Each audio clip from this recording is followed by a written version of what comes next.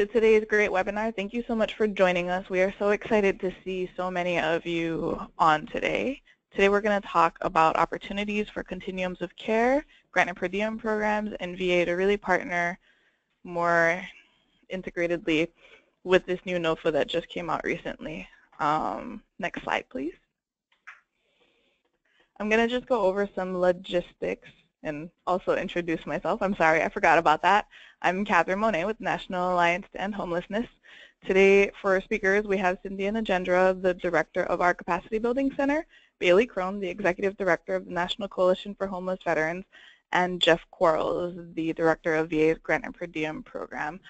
I'm just going to go over quickly a few logistics. Everybody on the lines are on mute. We will be taking questions at the end of the presentation, so if questions pop up, please feel free to pose them in the questions box that should be on the right hand of your screen.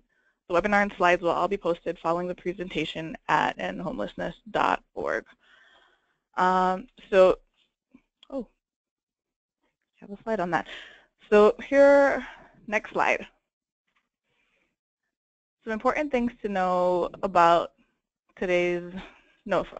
Well, today's webinar, I'm sorry, I lost my train of thought, but for today's webinar, we're going to go over a few things, like important things to know about the GPD NOFA, how COCs and GPD programs can coordinate as a system, and really how to determine how many and what types of beds each community needs.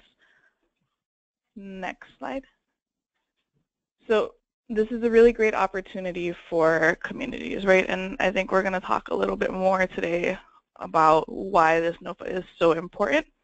One of the things that is really critical for communities to end veteran homelessness is that they're working collaboratively and that everybody is at the table really, heading in the same direction and trying to do everything it can to maximize resources and end veteran homelessness. So we're really going to try and hone in on the different types of collaboration that is required in order to get there. Next slide. So I'm going to just touch a little bit on why this NOFA is so important for COCs, because I think this is something that hasn't always been apparent, right?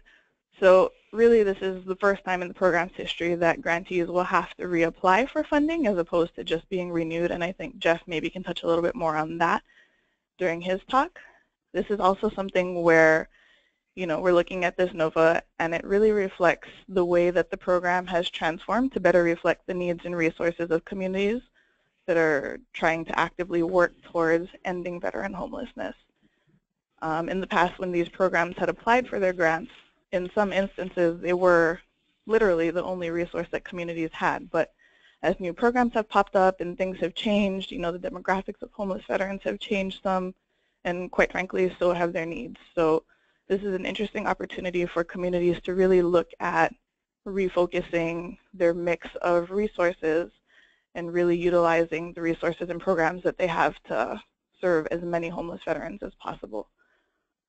For COCs in particular, one really important thing to note is that this application really will require some pretty intensive conversations and planning and coordination across both the COC and GPD, well, the COC system, I guess, and GPD providers, right? So folks really need to work together to review their data, think about the needs in their community, understand how their resources can meet those needs so that, you can serve as many, if not all, the homeless veterans that you have in your community. So I'm actually going to turn this over now to Bailey Crone, who's going to talk about specific things that you should know about this NOFA. Great, thank you, Catherine. So before I get started here, just wanted to make a quick note. So while the NOFA itself is new, and this is a big change for a lot of providers, it's going to be a catalyst for massive change across the country. The process is one that was expected, so I did want to give some kudos to the VA and to the GPD office for the rollout of this whole process. We've been working with GPD programs for a long time, and while this will be a catalyst for change, the coming NOFA and the process of change itself has been taking a lot of provider input into account in the development of the models. A lot of folks, especially if we've got people on the line from the COC. I know the changes in HUD transitional housing through the COC process felt a little tumultuous, and I think this has been handled very well. So while there's a lot of change happening, I think a lot of programs have been planning for big changes to GPD, and the GPDs in your community are likely already working through and have been working through a lot of these ideas, even if they weren't using, the terms and the structure as outlined in the NOFA. Second piece I want to make sure you're aware of, and I'm sure Jeff will talk about it as well, is that there are some really great resources on the GPD website. So as you go through trying to learn more about this NOFA and about what the change means, be sure to check out those resources. A lot of great stuff there. Two essential pieces that you'll find that you might hear talked about from the GPDs in your community. One would be the notice of termination. So existing per diem grants, as noted in the first bullet point here, they're set to expire as of the end of this fiscal year, September 30th. That means that all current GPD providers and service centers have to submit new applications. So there's two pieces that are essential when looking at the GPD website and knowing how this whole process is going to run. One is the notice of termination. The other one's the notice of funding availability, a NOFA. We'll probably refer to it as a NOFA from here on out.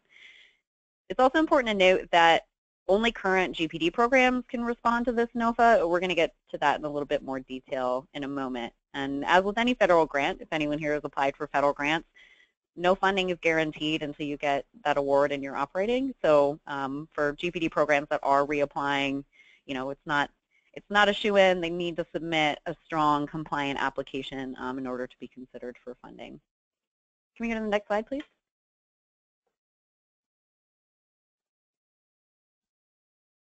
Jeff is going to talk in more detail about the specific models, but what I'd like to note for you here is there are essentially 5 models allowed plus the service centers. As noted in the slide above, TIP and special needs grantees are not responding to this NOFA. It's the rest of your GPD programs. So for the COC folks that are on the line, this is a really good time to talk with the GPDs in your community about the needs you're seeing and how GPD with these new models can potentially play an even stronger role in your community system. For example, maybe they could change and serve as a bridge to housing, or maybe your community is seeing a high need for veterans who are leaving medical facilities to have an avenue to permanent housing after they leave that facility. These are really good opportunities to discuss the models in some detail based on what you're seeing from your side, community need for veterans in your area. And again, we're going to go into a little bit more detail about the models, so I won't talk too much about them here. What we will note is that GPDs right now are having to submit a separate application for each model, and so while you're probably going to see either the same amount or fewer GPD beds in your community, know that whereas previously you might have had one GPD grantee in your community, you might have 4 or 5 GPDs grants in your community equaling the same number of bed. It's a long way to say they're probably working on several applications right now, so don't feel insulted if you reach out to your GPDs to talk about how excited you are to plan around these models, and they take a little bit of time to get back to you because there's a lot going on right now for folks that have worked on the COC NOFA, and you know that time period. Can we go to the next slide, please? So what else should you know? Well, for one, this NOFA applies to VA medical centers, so there's not direct overlap to the COC map. It's good for you to know because that means while each medical center is looking to fund and prioritize funding for the 4 models listed here, bridge housing, low demand, clinical treatment, and then hospital to housing, there's not a direct overlap with your COC.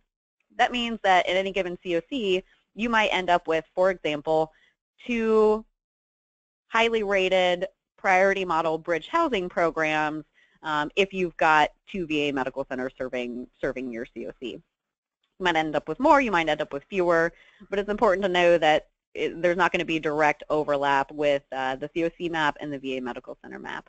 You might end up with more grants coming into your community, but you're still going to have, as I mentioned before, either the same number or fewer overall beds from the GPD program. Next slide, please. So the GPD program has always had two core goals, right? To paraphrase, the goals are to help veterans achieve permanent housing and to help them maximize their income as a conduit to housing stability, right?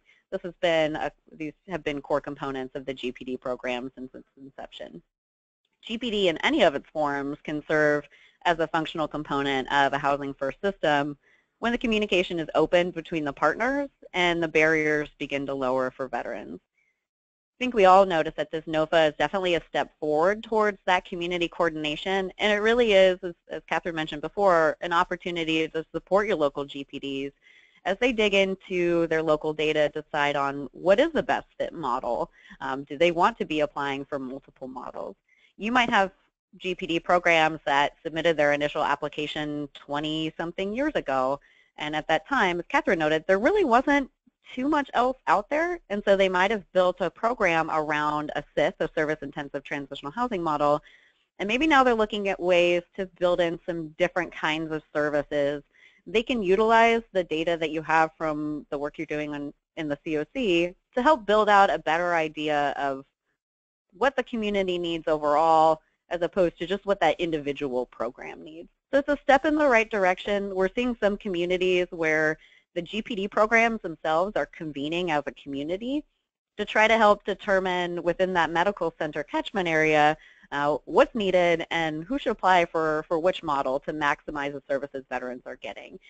This is a great way for the COC to potentially come in and provide some additional data to help them plan. Next slide, please. Let's talk about lowering barriers and about the NOFA and how you can help your GPDs submit the best applications so they're part of your system and serving the best function in your community. From our perspective, this NOFA is a pretty clear call to action for GPDs to lower barriers. So 25 years ago, when GPD was new, when the first applications were submitted and programs were funded, they weren't necessarily functioning within a housing first modality because that wasn't the narrative that we used to talk about services for homeless veterans then. There wasn't very much available, as I noted before, so many of these agencies were trying to do all things for veterans within their one program. And so their previous narrative probably is going to reflect that kind of consideration, trying to do everything within one program for homeless veterans in their community.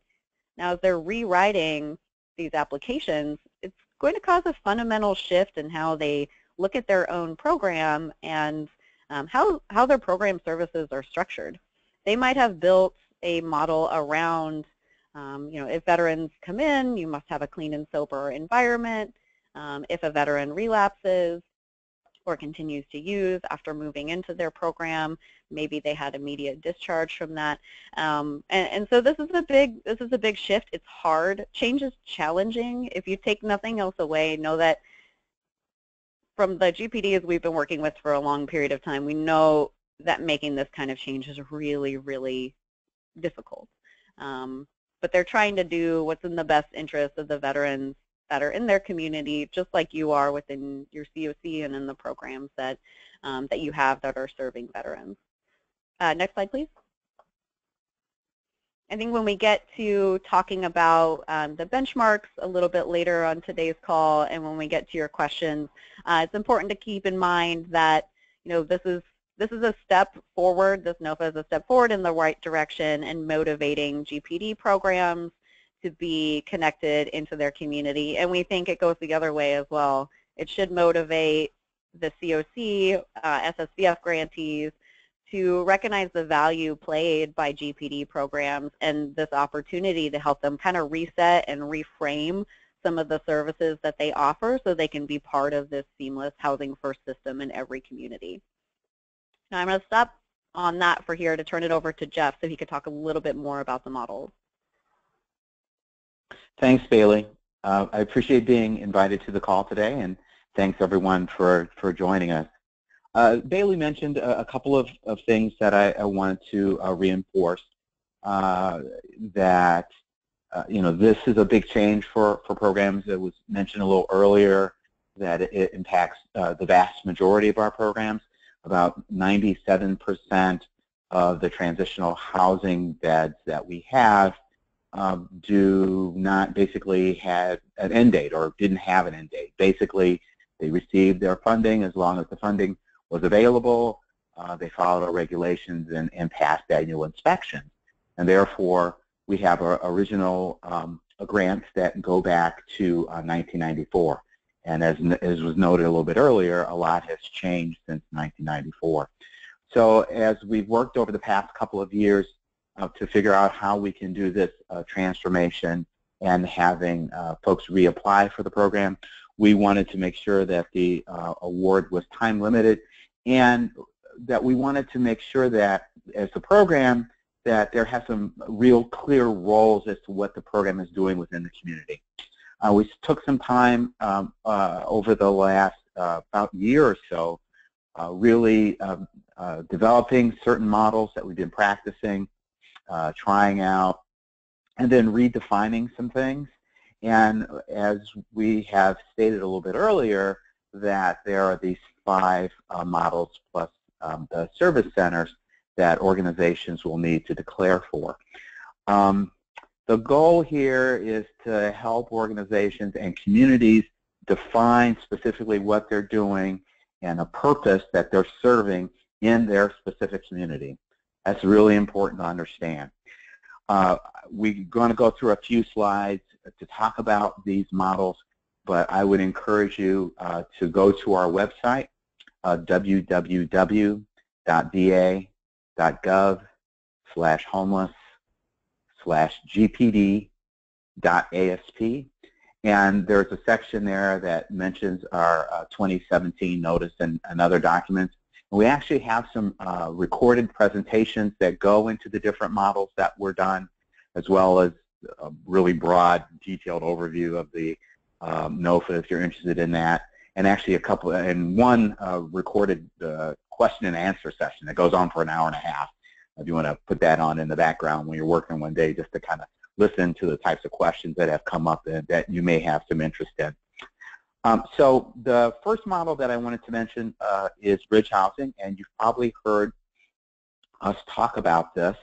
Organizations have been doing this for a while, although in the last, it's been almost a year where we came out and specifically defined bridge housing, and basically looking at a veteran who's been offered and accepted a permanent housing intervention like HUD-DASH or SSVF or Shelter Plus Care, but they're not able to immediately enter their permanent housing because it's not immediately available. Very simple concept. You and I today, if we went out and try to get an apartment, we might be able to sign a lease today, but we'd have a lot of things to get through before we could get this all said and done. And so this recognizes the need for that and the program's availability to be involved with a housing first or rapid rehousing approach with veterans, bring them into a program with a permanent housing focus right off the bat with a short stay, which we're anticipating that it's 90 days or less. We recognize that it's going to be individualized, but we're anticipating that it would be 90 days or less. And this permanent housing offer and acceptance is not just like a referral. It's not a referral to one of these programs. It's basically like someone's been enrolled and accepted for HUD-DASH case management, and we're anticipating the housing is coming with that because they've been accepted for this case management. They're eligible for the program, and they're going to get permanent housing. The plan from day one is permanent housing. One of the things that's unique about this particular notice for us is we've defined what some of the outcomes that we're expecting will be. And in particular for this particular model, we're looking that 70% of the folks exit to permanent housing and come into the program, and that there are 23% or less negative discharges. We want people to keep folks engaged in the programs. We don't want people being kicked out of the programs and or veterans just vanishing from programs. So we really want to keep folks engaged. So bridge housing, short stay. Now one of the things that's a little bit different about this now, since we're declaring these models. You guys know that we've been talking about bridge housing for a while now. In the past, if you had an existing GPD program, because you had an existing grant, we allowed folks to identify these particular models and say that we would like to do bridge housing, and to kind of stay within the bounds, we allowed an organization to go up to like 50% of their existing beds to do bridge housing. Well, as they're reapplying, and basically these are new awards, organizations say, well, I'd like to do all bridge housing, or I've got what used to be 2 awards, combining them as 1 award under a medical center, and half of it I'm going to do bridge housing, and half of it I'm going to do service-intensive transitional housing. So that's one of the things that's unique about the models, and as you're having these discussions, you'll kind of think about a portfolio of services that you'll need in your community. Next slide. Okay, the low demand model. Over the past about 2 years, we have been working with the University of South Florida and the National Center on Homelessness Among Veterans, VA's National Center on Homelessness Among Veterans, to work with communities and GPD programs to use their existing GPD programs to really lower barriers and use kind of a harm reduction approach, like what is used in a safe haven, to engage veterans who are, let's say, chronically homeless, who suffer from mental health and substance use disorders, who haven't made a commitment to recovery, who maybe haven't been involved in treatment, maybe they bounced in and out of these residential programs year after year, and they've been very difficult to engage traditionally in these particular programs. We're looking at these particular models to focus in on safety for these veterans, to not have pre-treatment requirements, to take a low-demand approach, be willing to work with and retain veterans who return to drinking or usage. It doesn't allow drinking or using in the facility. That doesn't happen in our current safe havens that we have in grant per diem, but it does allow for safe spaces and encouraging keeping veterans engaged while we work with them toward permanent housing. One of the most common questions that we get about the low demand is, what definition are we using for chronically homeless? We're not saying that the person must absolutely be chronically homeless to exclude them. We're saying typically they will be chronically homeless, but we're looking at someone who is very difficult to serve, who is unable or unwilling to stop drinking or using, who is a street homeless person who's out there and is difficult to engage. This is a program that you're wanting to create a safe environment for folks to work with this particular model. And with this model and the hospital housing model, we'll actually be doing some technical assistance for organizations once they begin to implement these models. There's a great presentation that's on our website about this with Roger Casey and Scott Young and Paul Smith to talk about low demand. So I would encourage you to check that out. It's about an hour presentation. Next slide. The hospital to housing model or respite care. This is really targeting veterans who have been engaged in the hospital, and basically they don't have a place to go because they're homeless and they need some recuperative follow-up care.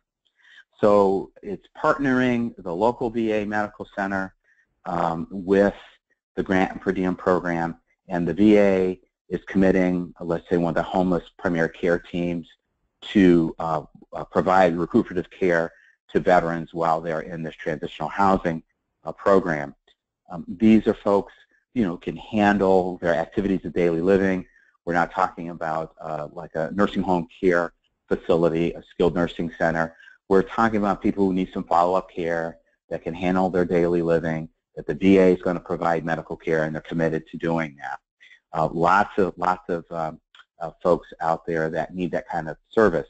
I believe this past year we had about 9 medical centers that were involved in providing this type of model, either in a grant per diem program or domiciliary care. So we're excited for the opportunity to do that. Great opportunity for discussion and collaboration for sure. And the targets here are 65% exit to permanent housing, and again, less than 23% for negative discharges. Next slide. Well, we recognize that there are those programs that we have in those communities who are looking for some residential-based treatment services for homeless veterans readily can access, where they're providing specific treatment for a mental health or substance use diagnosis, kind of clinical-driven services that have these transitional housing components available that continue to help a veteran achieve permanent housing as well as increases in skill or income. So we're looking for veterans who are being involved in these particular programs, are veterans who are actively choosing to go into these kinds of programs. We recognize that some veterans are just looking for this. And for those veterans who are making that particular choice, that they have these types of programs. They typically have clinical staff that are credentialed to do this kind of work, credentialed or licensed to do this kind of work. And in this particular case, they're going to provide both treatment services through things like individual and group therapy, maybe family work, psychoeducational work with veterans around recovery types of issues, but at the same time also had components in them to assist persons to get into permanent housing. The targets here focus in, again, on exit to permanent housing, about 65%, and exits to employment, around 50%, and then the negative discharges at 23% or less. Next slide. So the first few models that we mentioned were the ones that were prioritized in the first priority. And then the last model, the service-intensive transitional housing, you can think about this as a kind of a general purpose transitional housing. They may focus in on some employment issues. It's viewed as a little bit more traditional. The scope and services, really focus in on, how you can help a person get housed, get employment and or income, have community supports, connecting with the community. So that's the 5 basic models. I would keep in mind that organizations can have a mix of these particular models. One of the ways for you to think about this is to think about each of these models playing a specific role within your community, which is important for you to discuss as you're going forward. Again, we do have some information, a little bit more in-depth presentations about these models. There's also some detail that goes into these descriptions as well, right in our notice of funding availability, because we laid out for the applicants specifically what the models are, what the targets are, and kind of what is expected. I guess I'll pause there. Thanks, Jeff. I really appreciate your covering those models. We have a lot of questions for you, so I will save those till the end. My name is Cynthia, and I will be talking about recommendations for COCs that we want to really highlight in this NOFA. So COCs should know what the GPD NOFA is asking for several important reasons, some of which we've touched on, and we'll kind of go over now those reasons, and what types of activities GPD programs and COCs and other relevant stakeholders are really encouraged to engage in together through this NOFA. So even though COCs don't directly control this funding, the COCs are important as the system planners, the data holders, operators of coordinated entry often, and the close coordination of COCs with GPD programs is really critical to achieving an effective end to veteran homelessness, as well as to improving the COC's system performance outcomes, which we will touch on a little bit. In this GPD NOFA, the VA is encouraging COCs to take a role in making planning decisions about GPD's inventory and involvement in the community's overall crisis response system. So knowing about what types of beds, how many beds your system needs is going to be a crucial discussion to have. And one of the goals of this webinar is very much to inform COCs of what's in this NOFA and to encourage COCs to play a strong role in coordinating around the application, as well as the activities needed to have a healthy and well-coordinated system.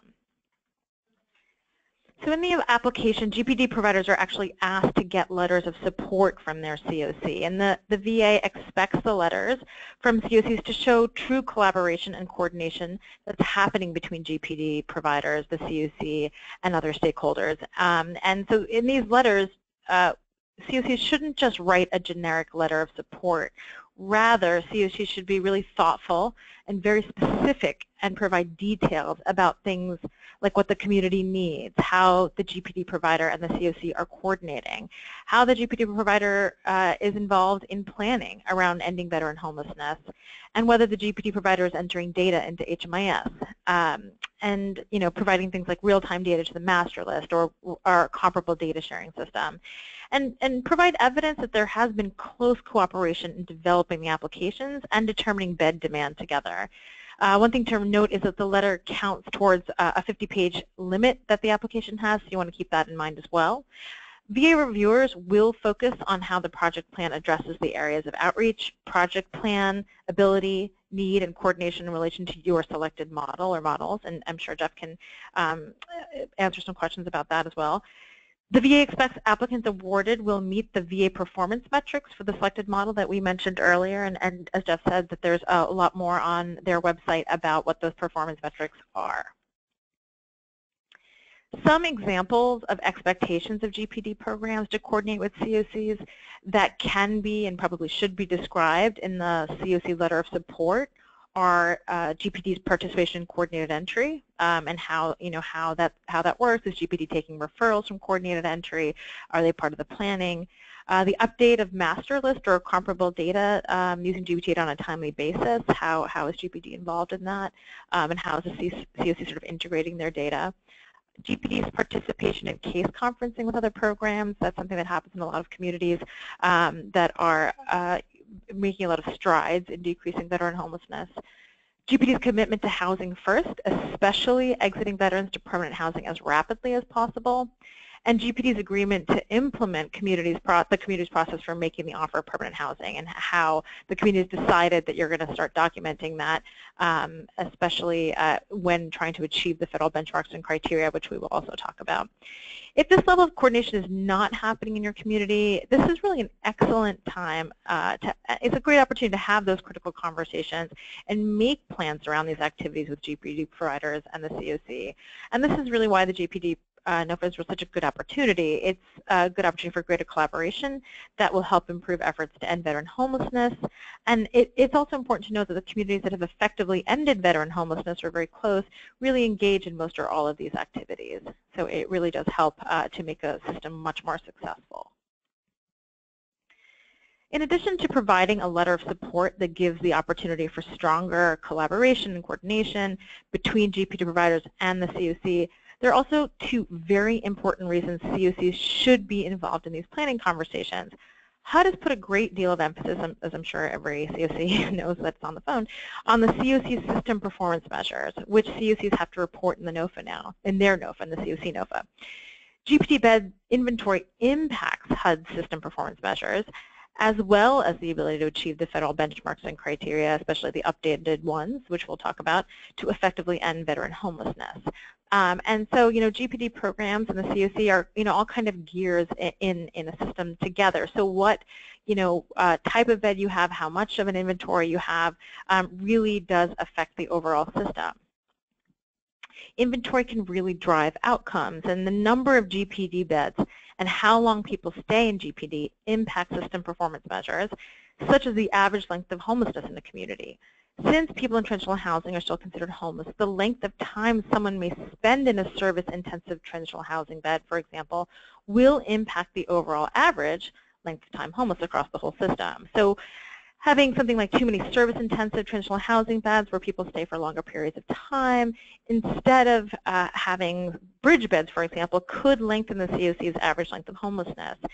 And right now, no other part of the COC and the system is really trying to maintain transitional housing at current levels. And HUD has strongly encouraged COCs to reallocate transitional housing to permanent housing programs if there are too many transitional housing beds in the community than are needed. So need is really important to determine. And so COCs should be involved in planning how many and what type of GPD beds they have in their community's inventory, and they will really ultimately affect their competitiveness in the COC NOFA as well as their system performance measures. COCs should really work with GPD providers and use a data-driven approach to do this kind of demand analysis to figure out how many GPD beds the system needs and really what type of beds the system needs. And now you know we've just described these 5 models, and so figuring out what models are needed is really key. The COCs should also look at the outcome expectations we mentioned earlier. This NOFA sets out outcome expectations by model that the providers will have to hit. So the conversation about whether they will be able to hit those outcome expectations for the model they choose to apply for will really help to guide which models they do apply for. So communities are, to do this demand analysis and figure out what your system needs, communities are encouraged to forecast the inventory that might be needed across bridge beds and service-intensive transitional housing in whatever ways kind of make the most sense for the data information that your community has available. And you definitely want this to be data-driven as much as possible. So to better understand the need for beds, COCs can use the master list, HMIS, or other comparable real-time data, something that's sort of telling you, how many veterans are becoming homeless each month, where they're exiting to, whether they need, how many people need bridge beds, how many are accepting a housing offer but need a place to stay and need bridge housing, if that is something your community is documenting, and if it isn't, you should probably start doing that. How many are declining permanent housing offers and are choosing service-intensive transitional housing? Because that will be an important determination to see what veterans need and what they're asking for. For the other 3 housing models, that were discussed, the COC, the GPD, and other stakeholders in the medical center will have to kind of discuss what the system needs. So some additional considerations for COCs that are important, and I'm not going to spend too much time on this, but I do encourage you to go and look at the update that is from February 2017, so just from this month. USICH and the federal partners have updated the federal criteria and benchmarks for achieving the goal of ending veteran homelessness, and that is on the USICH's website, and the address is there. So please check out the update. But we will just quickly kind of go over a few things that are important for COCs to know, and how the GPD sort of bed inventory and type really impacts your ability to achieve the criteria and benchmarks. So I want to point out the significant changes that impact GPD programs and their role in the system in terms of achieving these criteria and benchmarks. And there are changes to criteria 3 that are really important to point out, and that's the use of service-intensive transitional housing in limited instances. And we'll also talk about benchmark D in a moment. So previous versions of here, I'm sorry about that. There are changes to criteria 3, again, because previous versions said that the number of veterans experiencing homelessness who enter service-intensive transitional housing is significantly less than the number of veterans entering homelessness. The previous version required veterans entering service-intensive transitional housing to be less than the number of veterans becoming homelessness, but that only required really a difference of maybe 1 less veteran. So now federal partners will have discretion in determining benchmark success based on broader system data and localized conditions. So you want to have a significant number of people who, that are entering non-service intensive transitional housing, and federal partners kind of have wider discretion on that. Also, benchmark A now includes chronic and long-term homelessness. So what does that mean?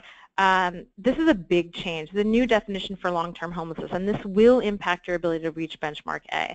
There's a new specification that only those chronic or long-term homeless veterans who choose service-intensive transitional housing to address an identified clinical need are exempt from benchmark A. So the veteran does not have, so long-term homelessness has the definition of veterans who meet the length of homelessness requirement to qualify as chronically homeless, but the veteran does not have a qualifying disability. The calculation of 12 months of homelessness includes time spent in transitional housing. That's very important. This means veterans can become long-term homeless homeless while in GPD or transitional housing. So that's very important to note because that will definitely impact your ability to reach that benchmark A. Communities now must end chronic homelessness and long-term homelessness. So you don't want veterans to be aging into long-term homelessness while they're in transitional housing. And this really re-emphasizes the need to expedite permanent housing placements from transitional housing for those who do not have a clinical need and do not express a desire for clinical services. And it really emphasizes the need to ensure that no veterans are unnecessarily homeless or included in transitional housing for long periods of time, regardless of disability status. It really, sort of puts the onus on the community to really emphasize that the need for permanent housing and only when the veteran chooses something else to be able to offer that. So that was a lot of information about the federal benchmarks. Again, I really urge you to go to the USICH website to know more about those significant changes, and we will be happy to answer some questions about them now, but there is a lot more information on USICH's website. So I'm going to stop there, and we have a number of questions, and I want to make sure that we get to some of them. So if everyone, if all the panelists are available to answer some questions, I'm just going to go ahead and start. Is that okay? Sure. Okay, great. So I'm just going to go through a bunch of these. For the low demand model, 24 on-site staffing is required. Is this 24-hour-a-week staffing? I guess, Jeff, that's a question for you. Yeah. So here's the issue with the 24-hour staffing. The veterans who are going to be serviced in these particular programs have some pretty significant needs. And one of the things that is going to be a challenge in ensuring that folks are safe is that you're going to have veterans who may return intoxicated. And you need to have a staffing plan that's going to be responsible to be able to respond to that circumstance, like somebody coming back in the middle of the night intoxicated, and ensuring that they're safe. I think the likelihood is that they're going to need to be, pretty available. It doesn't specifically say they must be awake. I think the chances are that they're going to be, considering what they're being asked to do. And I think the other thing to consider with the application when you're developing these is that you're developing them on a couple levels. One, you're developing them in relationship to what your community needs, but you're also developing them in a competitive way. And so as the reviewers are looking at them and they're scoring them, they're going to be wondering how confident they are that your project plan is workable and the best plan possible. So I think you need to be careful that when you develop this kind of plan, that you show that you can be responsive to an emergent need with somebody coming back in crisis. So the key is that to have the staff on board, I think it's more likely that they're going to be awake. It doesn't specifically say that, but I think it's more likely that they will be awake. I think your chances of having a better grant is just more likely. Thanks, Jeff. I think a lot of these questions are going to be for you, but please feel free to jump in, Bailey or Catherine, if you have any answers. So for admission criteria for bridge housing, does a veteran need to be enrolled in a permanent housing intervention prior to enrolling into bridge housing? Yes. Yes, they do. So the idea is not to bring someone in and then, let's say, 2 months later do that. Now here's the one difference that we do have a caveat in there that talks about a 14-day period, and part of it has to do with, we understand there's like this administrative process that happens to get people into programs. And so we have like this 2-week window from the day that someone is admitted that acceptance has actually occurred, and that's to allow the administrative process to catch up. So the idea, I mean, ultimately, you wouldn't want somebody, freezing out on the street because the case manager wasn't available to finish signing off on some paperwork. So the intent is, the spirit of this is, yes, they should have this offer before they come in, but we recognize that we have this 14-day window, and it's really pretty much an administrative window to get that acceptance documented. I hope that makes sense for folks. Thank you. Do you expect that many agencies and COCs will feel the service-intensive transitional housing model works best for the community and not pick one of the 4 priority models? And if so, sort of how does that impact the community? I don't know what folks are going to do, to be real honest. Well, let me say this. The initial, just if I go based on questions, the volume of questions that we have, I think the volume of the questions that we have suggests that there are going to be a lot of applications for the first 4 models. And I mean, the reason for that is obvious. I mean, we prioritize the first 4 models.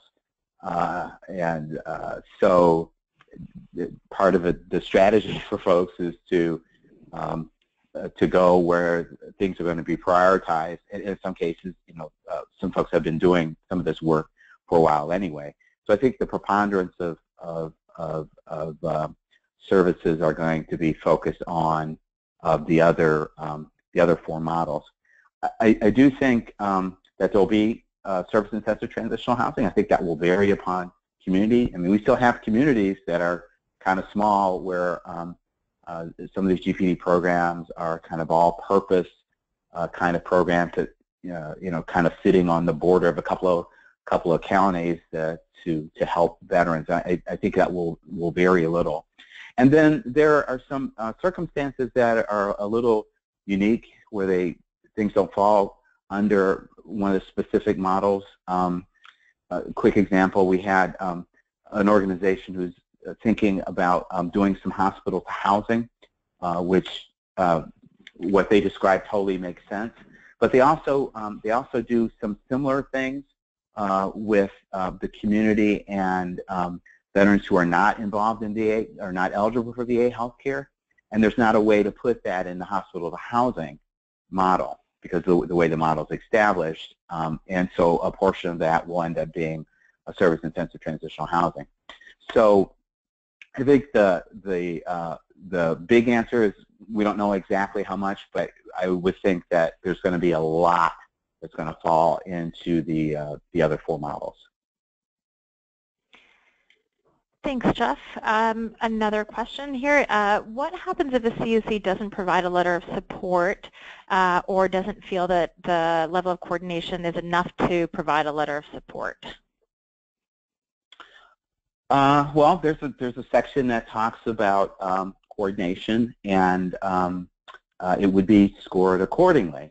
Well, there's a couple of different things that speak to kind of coordinating kind of thing. There's a section that's called coordination, and certainly that would impact that particular score in that particular area.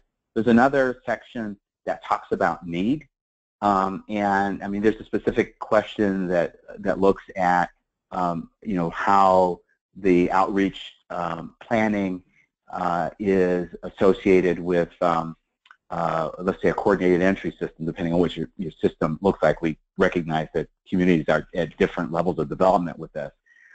So it's going to have a negative impact on the person's on the organization's application, and it would be scored accordingly. If our GPD program says that they do not have funding for 24-hour staffing, can they request more funding than they have received previously? It depends on what their maximum per diem rate is currently. The per diem rate that We have just increased at the beginning of this year, and I don't know whether or not they've requested that. If they're not at the maximum per diem rate, they could request that as an increase going forward. The other thing that they could always do, I mean, they could look at other sources of funding as well. That may be an opportunity. And, you know, some things may be beyond organizations' reach. These are all the types of things they have to think about going forward with this particular model. Our per diem rate is limited by statute, and so, you know, it only goes up so much per year.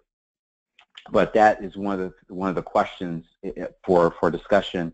If you're talking with an organization, they're saying, well, we don't have enough for 24-hour staffing. The first question I always ask is, you know, what's your current per diem rate? And you would be surprised at how many organizations are not at the maximum per diem rate. Many are, most are, or near the top, but there are many that are not. And so that would be an opportunity to see if they could justify that particular expense for additional per diem in FY18. Thank you. Will all programs funded under this NOFA be required to report into HMIS? So it's not specific that they're required to report into HMIS, although it's going to be hard for them to get funded if they're not showing that integration. We've had some challenges in trying to specifically enforce that for a variety of reasons, which I won't go into right now. But many programs are.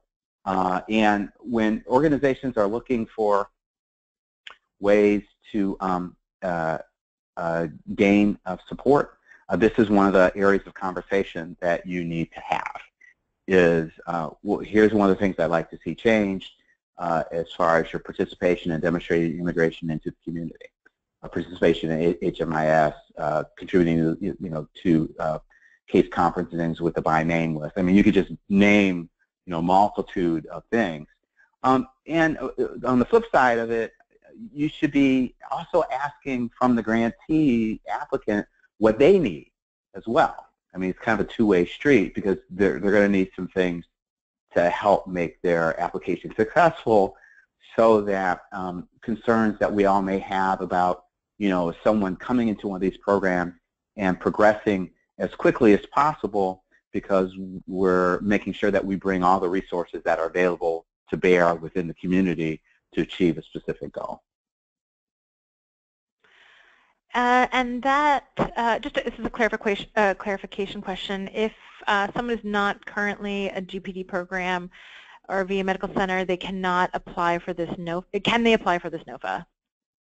Under this notice of funding availability, they cannot apply. This was a big kind of major portion of our transformation for the program, and so trying to move the existing 20-some-odd years of programs to time-limited awards required a variety of moves that we needed to make. And to do that, kind of the first phase with this was to get everyone who is currently existing or who would be operational after this award on a time-limited award, and deal with some of the other issues associated with folks who were not funded through this particular process under one notice. Once we're able to clean that up, then going forward, we can look at other opportunities in the future as funding is available. I think we have time for just one more question. Many GPD programs have facilities, and the question is, I think this person's asking, how communities should consider how the 5 models fit with their current building inventories, and how, they should be, what kind of considerations they should be making, and how that kind of plays out. Wow, that is a fabulous question. I wish I had about 20 minutes for that one. Yeah, I thought that wasn't fair to give you 2 minutes. Yeah. No. I think the question you're asking is a question actually you go back with, and you start looking at obviously you're kind of defining kind of what the need is, in your community. You're kind of looking at the resources. Part of it is not just the building. So, for example, if you're thinking about hospital housing, it might not only be kind of the building as far as accessibility and these kinds of things, but it might be proximity to the VA and the medical care that's going to be provided and associated with that. So you start thinking about these specific models and kind of where they would work. If you listen to, for example, on our presentation about low demand, it talks about dealing with different populations in a similar building and being able to look at things like having separate wings for programs. Let's say you had a low demand program in the same building that you had a clinical treatment program. Well, you might want to think about how you're going to have some physical level of separation. With a low demand program, you're going to want the staff offices a little bit closer to where the veterans are. You want to look at good practices that are like discussed on the presentation, like do you have available a quiet room to kind of bring somebody to de-escalate someone if they come back intoxicated or if they're just kind of worked up. So all of these types of things you kind of have to think about as you're considering the need and then what kind of resources that you have within the program. The other thing to think about as well is who else is going to be collaborating, because not only is the agency considering what they're doing, but they may be partnering with other organizations that they may be bringing, because they decide to bring in the building to help leverage resources to help veterans meet specific goals. So all of those kind of things kind of play into the conversation as well. But that's a really wonderful question. I'm glad you're thinking about it. A really great question. Oh, thanks so much, Jeff. I want to let everyone go, so we have about a minute, but I wanted to just give you the opportunity to let people know there's a lot of questions about how the low demand approach should work with people who are using substances and time limits and how people should project time limits for different models. Are there resources that they can go to on the VA website? So there's a couple of different things that they can do. Other than the presentations themselves, there are some frequently asked questions that are there. We're also have been fielding questions for applicants. So if you're having conversations with your applicants and they have specific program-driven or NOFA-driven kind of questions, we do have a special email box for them and encourage them to use that to submit us questions, and it goes to about 4 of us in the office, so they kind of rise to the top, and we know they're about the NOFA. So we would encourage you to talk with them about that. I don't want to give it out to the entire world. We'll get inundated with questions for folks who aren't necessarily involved with the NOFA, but encourage them to use that. If they don't know what that is, have them contact our office, because we can make sure that they have that information as well. So those are a few things that I think you could do. We also had, for low demand, you remind me of something. There's a link from not just from the presentation, but to a web page that the National Center sent up that speaks to some information about low demand as well. So there's like a variety of things that are there. Well, thank you so much, Jeff, and I want to thank all the panelists for your time and presenting these such great information, and especially Jeff Quarles. We really, really appreciate your answering so many questions. Thank you to everyone who's on the webinar. We will post these slides and the webinar shortly on endhomelessness.org. And there's a number of questions that were asked also. We will try to get those over to Jeff and get those answered. Thanks very much, and we hope you have a great afternoon.